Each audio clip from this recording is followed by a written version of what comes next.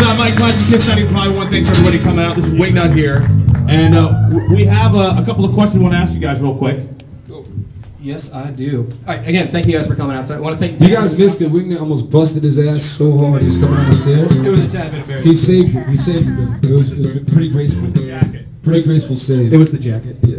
All right, well, you guys, of course, were talking about Quilt, your brand new album. Yes. What's it like already having a big song like Cupid's Chokehold? Yeah. And your second album, I guess your second big album. Mm-hmm. Talk about that a little bit. Well, I mean, a lot of people ask us in interviews, you know, are you worried about the sophomore slump, or like the thing is like, we're kind of past that because it's our fourth record. So if there's gonna be a sophomore slump, it's gonna be years and years ago. So we kind of got exempt from that. But I mean, at the end of the day, like Cupid's Chokehold kind of did what it did for us, and it was cool. But I feel like with the new record, we've all grown as musicians and songwriters, and I feel like one of the main goals was to kind of, Scratch your nipple. Scratch my nipple.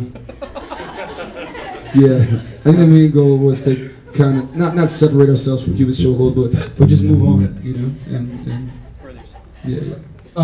Who's on the second album? Like guest appearances. A plethora of people. We definitely have a lot of guest appearances, but I think that everybody that's on the record, I feel they're on the record because they're supposed to be, and it's nothing for name's sake. It's like, well, Estelle's hot right now. Let's get her on a song. Estelle's a good friend of ours, and it felt like she'd be perfect for that song, so that's why she's on that song. We have Estelle, we have Busta Rhymes is on the record. The Dream is on the record.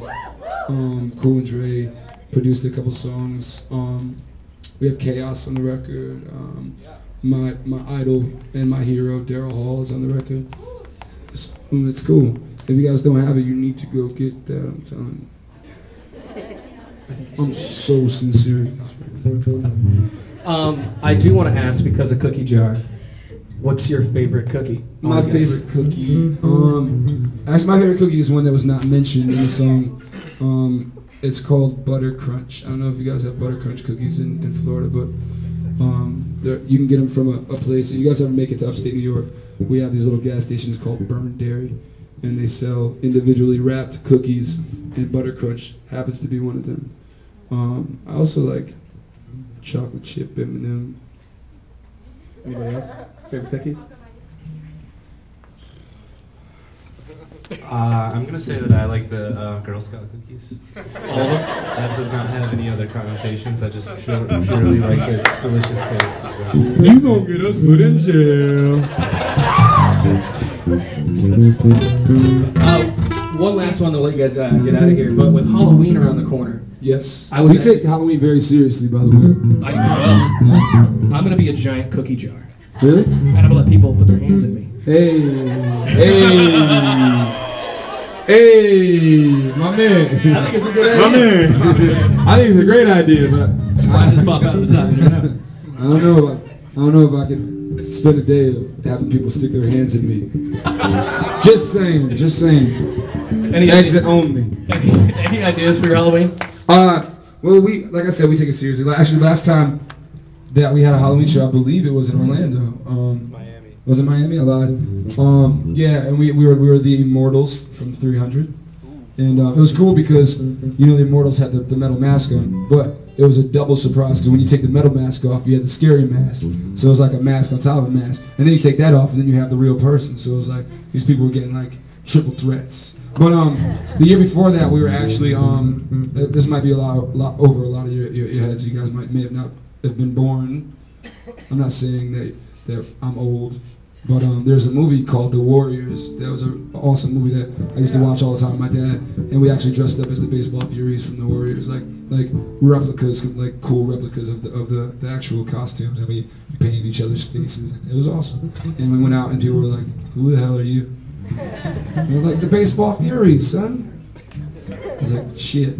Maybe we should do something a little more, contemporary or something people will get this time. But we're gonna have fun. We don't have any ideas yet. Actually, we were talking about the other day, I think, with the Jesus. What did you come up with? Jonas Brothers, I think. The Jonas Brothers. We're gonna be the Jonas Brothers. The only thing is, there's gonna maybe we'll do a whole spoof on the whole Disney thing, and you know, a few of us would be the Jonas Brothers, and the Sasha would be Hannah Montana, and the Jesus would be Not So Raven.